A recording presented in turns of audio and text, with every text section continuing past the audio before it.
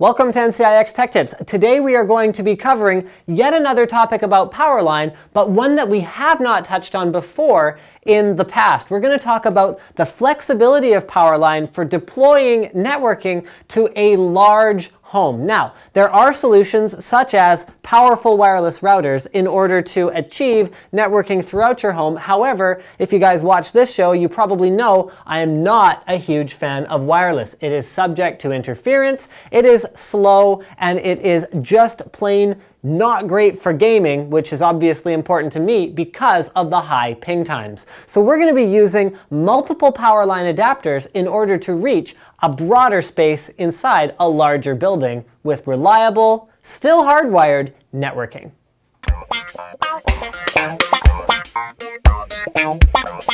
We'll be focused on two pieces of hardware in particular. We've got the PLSK400 as well as the PLEK400. These are two different Powerline kits that only have a subtle difference, and they actually work together with each other. You'll also need a router for any home network, but it's not tied down to a Linksys one, even though that's what we have on display next to the Linksys Powerline adapters. Now, the difference between the EK and the SK is that the SK includes one adapter that has a 4-port switch built into the bottom. This is ideal for situations where at one end of your Powerline network you have multiple devices, such as you might find in a home theater where you got your Blu-ray player, your smart TV, your media PC, whatever else is over there. The other ones, the PLE400, only has a single port, so this is what you might use more like in a situation where you have a single computer in a basement or in an attic or somewhere far removed from the rest of your network and you need to get a connection to it. In the time while the camera's been off, we have deployed not one, not two, not three, but 4 Powerline adapters all around the Tech Tips room in the building here on different circuits, and I'm going to take you guys on a little tour of what we have deployed. So here under the TV, and this part's critical, we have plugged the Powerline adapter directly into the wall. You should always plug a Powerline adapter directly into the wall, not behind a surge protector, because those can cause interference and cause it to not work, although I have seen it work through power bars. We have then plugged that into our E4200 router, and follow me. So the rest of our networking goes through the walls, and we are using the SK SKU, so this is the one with the built-in switch, over here. So this is going to be providing networking to up to 4 devices. In this case, we have our test bench PC, which is one of these two, probably this one. We've got a KVM here, so here we go. Why don't we just see if we can load up a web page just to demo that it actually does work. So there we go. And then if we switch over to our video editing machine, which is down there, we're going to see that we're also connected to a network here, moving right along. So here we're going to transition over to a completely different circuit, and so I'm going to do 2 demos here. One of them is going to be to plug this notebook into a different circuit via Powerline,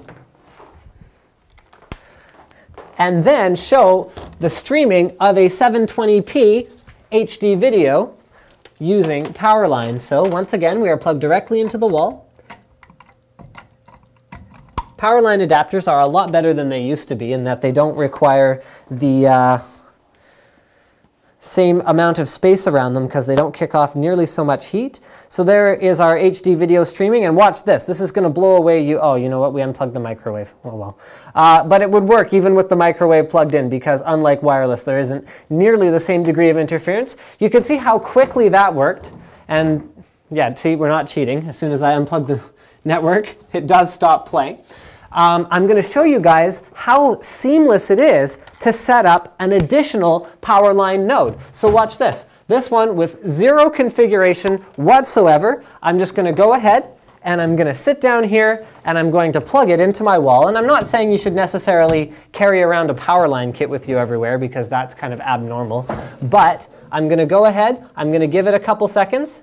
We have a network connection already with 0 configuration, just finds the other stuff. I'm going to play my video file again, and bam, we have a reliable network. Now, Powerline does have a couple disadvantages. It is susceptible to interference from crummy house wiring, so particularly if you live in Europe and your house wiring is really old, or even in North America and your house wiring is really old, you might have trouble with Powerline if other high draw devices such as your dryer are turned on. But in general, the ping times, the transfer rates, and everything is so much better than wireless that you should pretty much be using it unless you absolutely need wireless, such as if you're using a device like a smartphone or a tablet. So thank you for checking out this Powerline episode on NCIX Tech Tips, and don't forget to subscribe for more videos like this from your favorite online retailer, NCIX.com.